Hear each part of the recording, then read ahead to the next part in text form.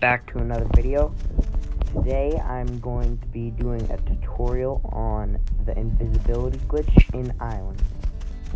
So let's get into the video. Make sure to like and subscribe for more awesome videos, and to click that notification bell to get notified for any future uploads. Let's get into the video.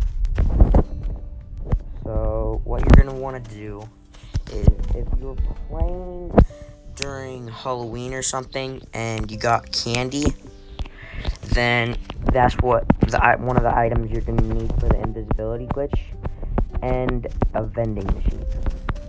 So this is a pretty easy invisibility glitch. So all you want to do is place the vending machine down.